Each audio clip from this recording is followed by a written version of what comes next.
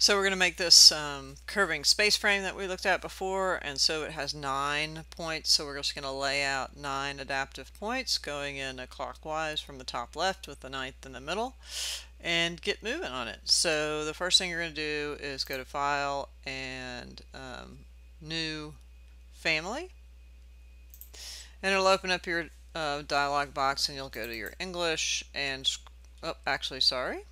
English Imperial and or metric if that's what you're using, and we're going to get the generic model adaptive. It's different than the curtain panel slightly, but works in the same way. So go ahead and start with this, double click on it. I'm going to use one that I have, the only difference being that the background is not in the gradient that it comes in, because I don't much like that.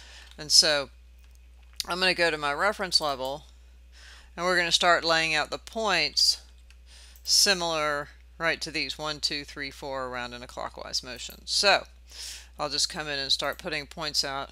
1, 2, 3, 4, 5, 6, 7, 8, and 9, and then I'll pick them and make them adaptive. And then I like to line them up. You don't have to do this, but I prefer to have them lined up so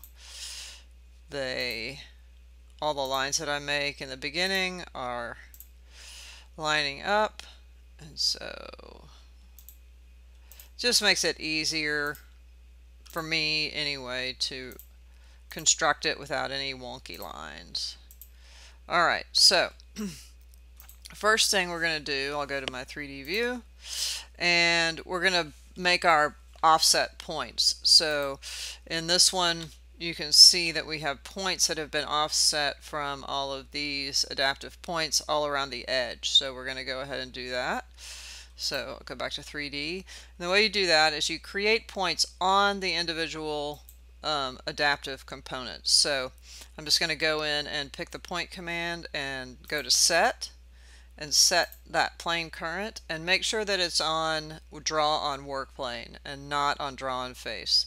I'm going to go to Draw on Work Plane, and I'm going to hit that point, and then I'm going to go to Set and just work my way around, right? And just keep setting the horizontal plane of these current and placing the points on them. So let's take a second.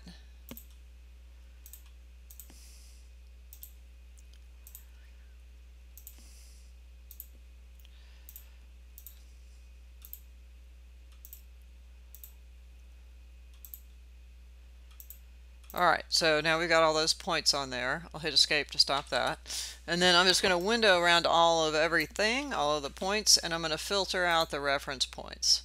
So get rid of the adaptive ones and get the reference points.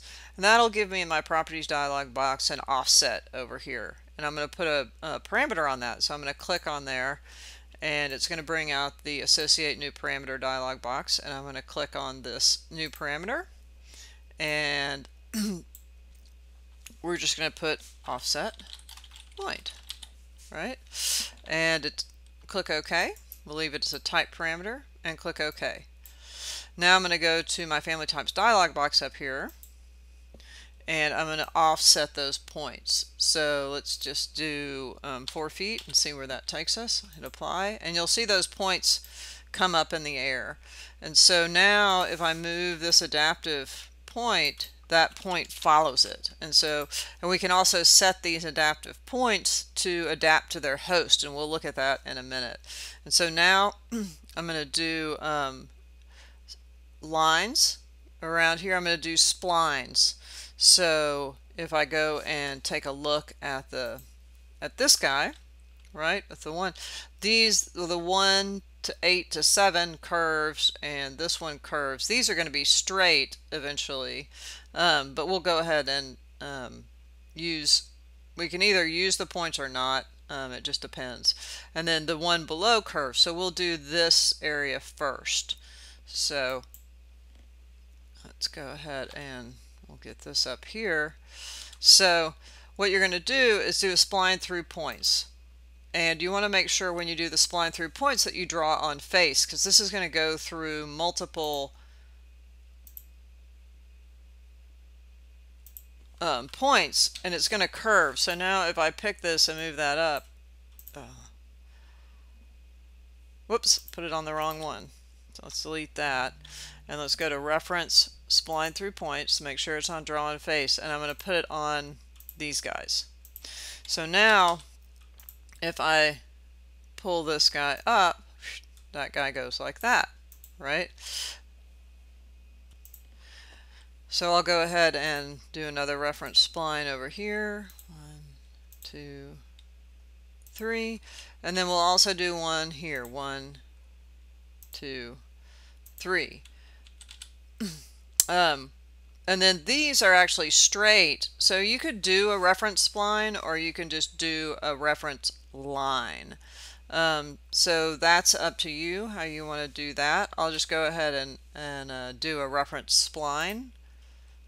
1, 2, 3. Whoops, and I forgot to make that one a reference line too. So I'm going to tab select that, and you can change them to reference lines by model lines to reference lines by checking this little reference line box over there when you have it selected. So reference spline through points.